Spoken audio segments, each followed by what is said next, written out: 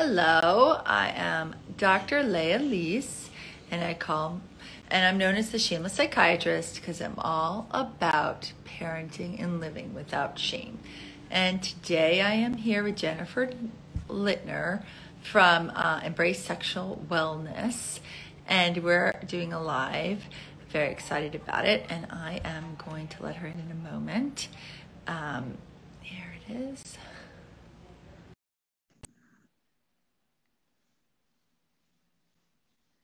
Today, we are going to talk about teens and dating, which is very exciting. Hi, Dr. Lee. Hi, I was just introducing you. But tell me a little bit about yourself, and then we can begin our discussion. Sure. So I am a sexologist. My background is in sexuality education and in psychotherapy, doing couples and relationship and sex therapy. And I do a lot of education work with caregivers and parents around how to talk to children about sexuality and bodies and healthy relationships. And I also operate a wellness center called Embrace Sexual Wellness, hence our Instagram handle. Well, that is amazing. I love it. So you're the perfect person to talk to about this subject, which is teens and dating. I think a lot of parents want to know how to handle, like, when their teenagers ready for dating. What if their teenagers older, not really, clear as to what they want, or what if you suspect they might be out of the box? These are some questions parents might have. And listen, if anyone wants to type in questions on the chat, feel free, because I know there's a lot of parents out there struggling with these issues. What do you find in your practice comes up in teens and dating? I think the primary things that come up are related to consent and boundaries and communication. A lot of times teens don't want to talk to their parents about their intimate lives, and if they have a crush on someone or starting to date, and they're at the same time, where are they also they're going to get that information from? So it is important to be able to help them have an outlet of who to talk to about that, and as a caregiver, how to express what it is that they need to know before they kind of go down that road. Yeah. Well, let's break it down for each of those things. I mean, I think a lot of the questions that parents give me all the time is like, how do you know when your child's ready to start dating? Like, is there an age? And, I would say there is no age, because every child develops differently. Mm-hmm. And some are ready to date when they're way younger than others because of their maturity and social maturity level. I've had 15-year-olds who are like really socially mature, and I've had 17-year-olds are just tipping the iceberg of maturity. But I think there are certain things that I like to really look at. And that is that they have knowledge of body autonomy, that they understand the risks and the need for protection. They've identified a safe space, for the dating, or for, if there's any, sexualized behavior that goes on, and that you partner with them in kind of the process, because breakups can be really hard. What do you think about dating and sexual initiation for teens? What do you tell the families you work with? Yeah, well, I think first and foremost is understanding what healthy relationships look like, and being able to help explain to teens what that looks like, whether through modeled in your home or also through examples, and being able to help them understand, like, just in preventing any kind of dating violence and things like that. How would you know if you like somebody, or if somebody liked you? Like, what would it be like? How would you know that? And also, like, what would you do if somebody wasn't being nice to you, right? Like, healthy relationships are about people really liking, caring for each other, and being respectful and respecting each other's boundaries. And I think being able to understand what the teen already knows or doesn't know is a good place to start if you haven't had those conversations before. Asking questions. Yeah. Yeah. And I think, like, really explicit explanations about consent. But, like, remember how when I was younger, we had the bases, like first base, second base, third base, and then home run, which I think is actually kind of cute. But I think there has to be, like, consent obtained verbally for each of the bases. Like, okay, can I kiss you? Can I touch your breast? Is it okay? Is it okay if I, touch you with, touch your, labia, or you're down there? Nobody's gonna say labia, down there. Is it okay? Is it, is it okay if I put my mouth on you there? Like, it's this verbal consent. It's not just, is the other person going to swat your hand away because you were like, you're, taking liberties when you shouldn't. Yeah. It has to be verbal. So that's something really important to tell your kids directly to do. For sure. And I think there's this piece around explicit consent that a lot of times asking children, like, what, or teens specifically, how do you define consent? When you think of consent, what do you mean? A lot of times people think, well, it's absolutely yes, it's absolutely no. And there's this also a lot of nonverbal communication that happens. And I think being able to help teach teens that if somebody's pulling away from you, that might mean that even if they say yes, that might be confusing. Yeah. And so being able to read and look out for nonverbal communication, because so much of our communication as human beings is nonverbal, that I think it's an important piece to be able to help teach teens about what it is that they might be observing between their peers or potential partners. Yeah, I love the idea of nonverbal communication versus verbal, but it also might not be a no. It might be slow down, or, I'm not sure how I feel about, it's like, it's a great idea to just check in and be like, oh, you look a little hesitant. What's going on? What's in your mind? Exactly. So that, these are the things that you can really help them, because I think, first of all, parents feel a lot of shame around talking about this with their kids, but also the kids feel shame. They feel like it's taboo to talk about sex directly, because we have just internalized that, throughout all these subliminal messages, that it's not okay to talk about it, and it's not okay to do it. And, and so they're so reluctant. And so giving them permission to communicate and say it's normal, it's natural, it's healthy, it's a good thing, will help them be able to date and say, I like the idea of, okay, you go on a date as a girl or boy, and you can say, this is going to be like a waist up date. I really like you, we can experiment, but it's like waist up. It's kind of setting those boundaries ahead of time. That will make me, and if you agree to that, then we can go on a date. But if you don't agree to that, then this isn't for me, Yeah. I like to think about talking about it in terms of what we're up for, what we're open to. So I'm open to going over to your house and watching a movie and cuddling on the couch. I'm open to seeing how I feel. I'm open to continue to talk about this, or I'm open to making out, but I'm not open to do anything else right now. Is that okay with you? And so it's this negotiation of what it is that you feel open for. I think that language can be helpful for teens, but also for adults. Yeah. Oh, yeah. This is all relevant to adults. I mean, you give people permission to set boundaries in the language in which to do so.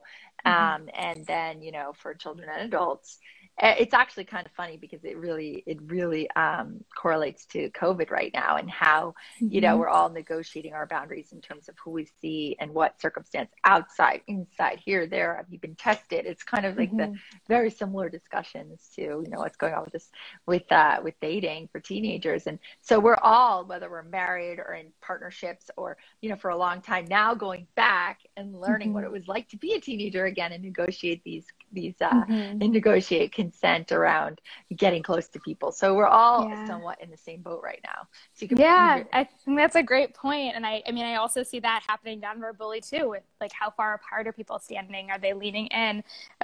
People used to handshake, hug, etc. And now are somebody leaning their shoulder in? Are they standing back? Right? We can really tell a lot from nonverbals. And then I think following up with that verbal piece too is really important. Yeah. So tell me about the nonverbal communication more. How do you suggest that teenagers develop, because I have a lot of kids with autism in my practice. They're really not very good at picking up nonverbal cues. So dating is more complicated for them. How do you suggest you deal with that? Like a parent or a teenager, what advice would you give them around dating? Well, I think that this kind of goes back to social emotional learning. So we know that there are certain kind of behaviors people engage in when they're experiencing different emotions. So if someone's frustrated or angry, they might, put their arms like this, or they might, kind of be looking, if somebody is feeling disengaged, they'll be looking away. And so being able to ask kids, how do you think somebody might respond if they're angry, or if they're not interested in you? What do you think that they might exhibit if they're not saying it?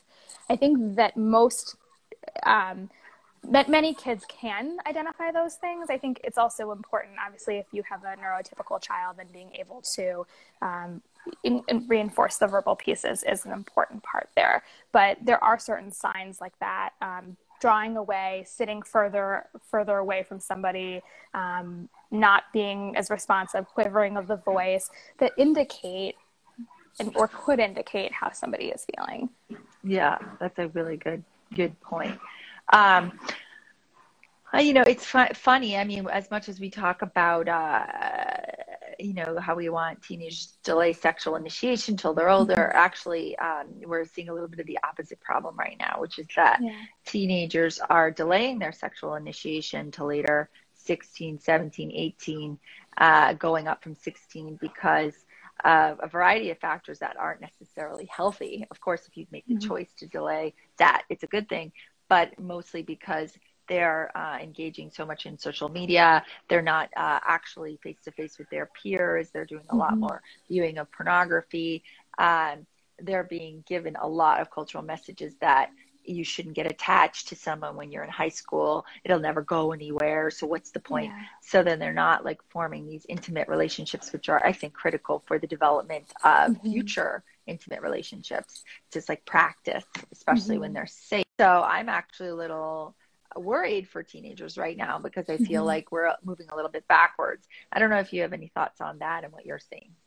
Yeah, I think that's a great point, and it's something that I've come across in my research as well, and just how formative relationships can be during adolescence to kind of predict the patterns of intimate relationships down the road. And I think being able to, as caregivers, create opportunities for teens to have as much face-to-face relationship as possible. So working through things like conflict. How do you know if like somebody gets too close to you, or if it doesn't feel good to you that I were to do? Maybe it's, a tone of voice I used when I asked you to put your laundry away and that didn't feel good for you. There could be a way in which you could actually have a conversation about that could be, I think, useful with other relationships down the road. So I think using like at home, if teens are with you at home, I think there's opportunities there.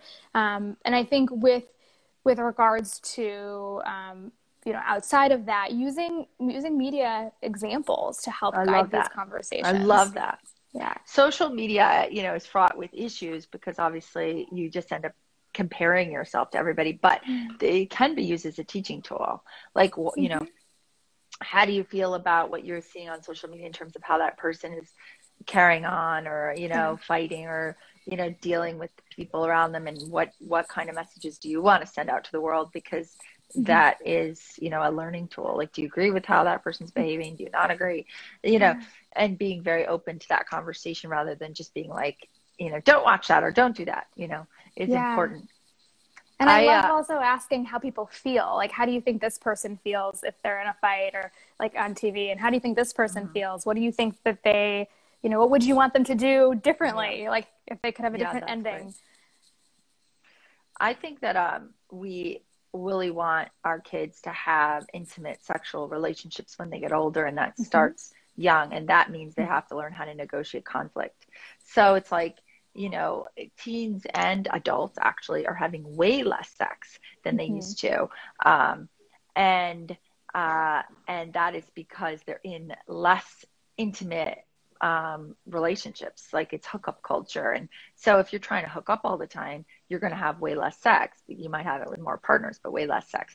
And that is not necessarily healthy for most people because a lot of times, being in healthy, longer term, I'm not saying lifelong, but longer term relationships is a model that has been shown to be the most protective against like depression and all those kinds of things. So it's like, how do we encourage them to be able to negotiate conflict, to be able to stay in the relationship at least a little time, not saying forever, so they can learn and practice. And I love the idea that you were saying is like, use these like examples, like what happens in your relationship with your child is also going to play out in other relationships in their life.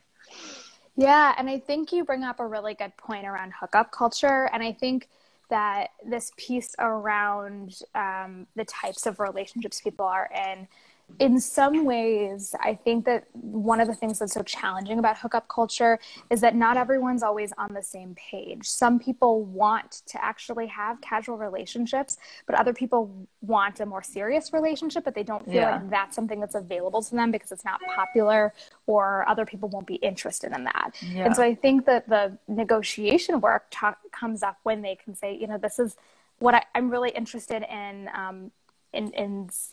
hanging out with you, but I really would like for us to only hang out with each other if the monogamous part is a value, or to even be able to say that they want a committed relationship if that's what they're looking for, even if it's unpopular, because ultimately I think a lot of people, from at least the research I've looked at, a lot of times, especially as students get into sort of the emerging adult years, they expect that their peers are having so much more sex than they actually are. Yeah. And it's this kind of, the social pressure really plays into their decision making around this. And so I think that's really hard. And as a caregiver, being able to normalize, like, all your relationship, what you want in a relationship is valid. And like, let's talk about what are the pros and cons of this and what to expect, so you're not, crushed with disappointment when you get into it.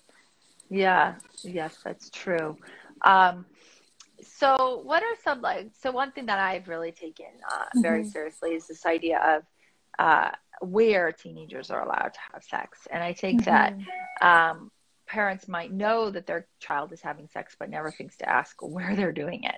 And obviously this represents a serious risk factor, because I have also seen a lot of teens get assaulted because they're having a sex at a party when there's drinking, and someone else walks in and gets involved, or, there's someone is filming, or, they don't know, or someone's under the bed, or it gets around school that this person did X, Y, and Z at a party. And it's just a nightmare, no matter which way you slice it. So I'm thinking to myself, well, the only really safe place for a teen to have sex is in their home. They can't afford a hotel. Where are they going to go? Right. And it's like, this idea that if your teen is having sex and they're not having sex in your home, you're actually subjecting them to dangerous situations. So, you have to be comfortable with that as a parent. You have to give them a safe space, and it's absolutely okay to set boundaries around it. Like, not on a school night, you have a test tomorrow, or I need the other parent's permission, or, these are the birth control I want you to use. I want this person to come in upstairs, or, if it's the basement, or I want them to shake my hand. I want them to come to dinner. Don't make a lot of noise to disturb the other children, or make sure the other children are not present in the home if they're younger children around. It's like you can create these boundaries, and then you can have this, safe sexual exploration for your teen, which is what you want. And not only that, but it brings you close together. You get to meet the person's romantic partner. You get to shake that person's hand. You get to welcome them into your home. You get to have some, it's fun. And that's like a part of, family life. And in, the Northern European countries are very comfortable with that. But for some reason in the US, we get very uncomfortable. And I think it is not for your teen's benefit. So. Yeah, I would agree with that. And I think that being sexual for the first time within your home or your partner's home it allows for greater access to their contraceptive methods, barrier methods, etc. And it's generally a more relaxing environment, which is better for any kind of sexual pleasure that could occur. Yeah. So, I think that generally is a safer place. And this crucial to talk about boundaries and being able to respect their privacy. I think a lot of times the reasons teens sneak around is because they don't have privacy. They don't have anywhere to go, and they don't want their parents listening in on what they're doing with their significant other or whoever they're hooking up with. So, being able to, whether it's the whole sock on the door situation or whatever it is that you have a cue in your family, like I think you can create a ritual around this. And as the caregiver, if there are younger children, I think making sure they're out of the way, not disrupting, that's important for sure. Yeah, and that's you could do that the same way roommates do it in college. You can figure it out in your home. It's like it's not beyond. It's just dealing with the shame that you might have around, oh my God, my child is now a sexual being. It's like subvert that shame. I mean, your child is a sexual being. Congratulations, you did it. You made a healthy child. Good for you. What's worse is that your child isn't going to be sexual and won't have a romantic partner and have a horrible, sex like where they don't have pleasure. That's way worse, Obviously, we're not talking about very young children, 12 or 13, but we're talking about older children, older teens who are ready for the experience. And that's what we want, right? We want them to be happy and healthy, don't have ostrich syndrome. And you bring up pleasure. Talk about pleasure. Come on. I love it. Bring it on.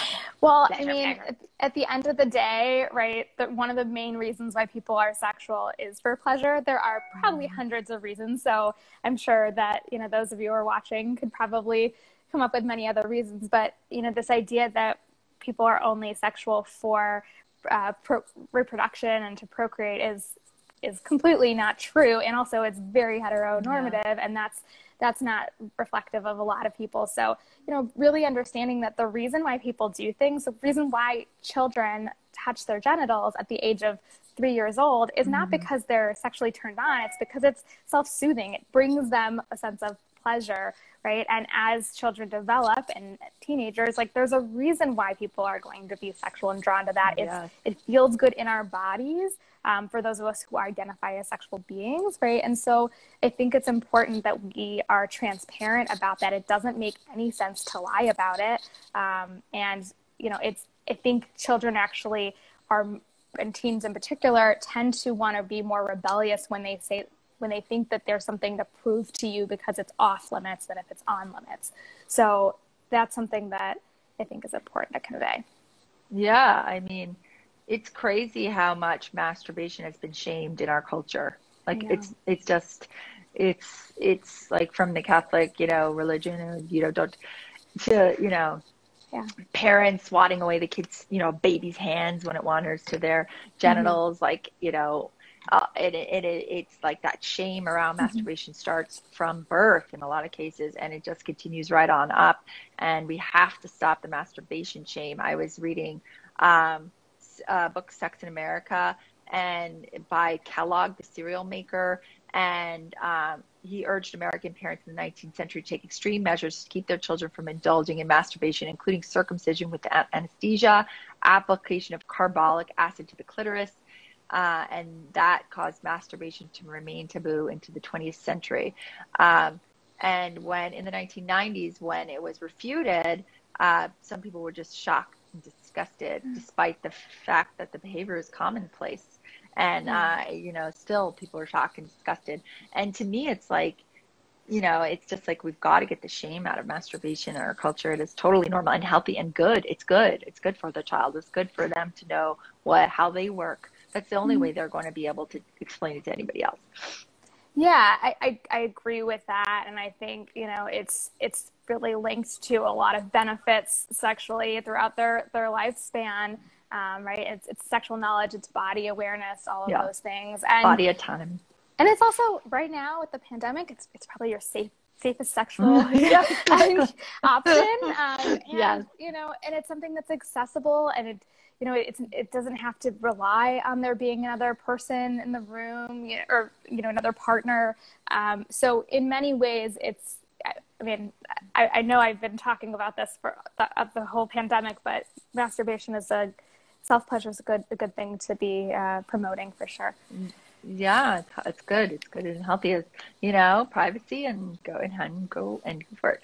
So these are all great tips for these parents out there. I don't know if anyone has any questions, feel free to type it in the chat, but I think it's really important to get over your shame and fear, get into that mirror and just ask the question 100 times so it doesn't feel strange.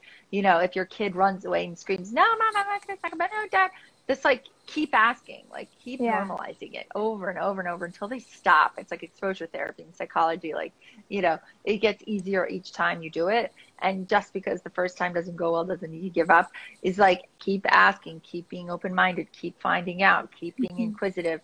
And because you can partner with your child along this journey, and they trust me, they're going to appreciate it later on when they tell their future, partners about how amazing their mom or dad was to be so open-minded about sex, even though it might feel very strange in the beginning.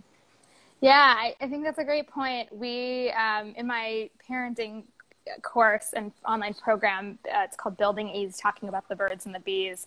We have a role play section where caregivers are presented with different scripts that they can use. And the idea is to talk to another adult caregiver and practice having these conversations, because generally, like, the more that we practice this, right, the anxiety does go down. It is that exposure piece. And at the same time, when we were creating this, we did some survey research with teens, both that we looked at some research that existed and was peer reviewed, but we also looked at a selection of teens that we knew, and we asked them a bunch of questions.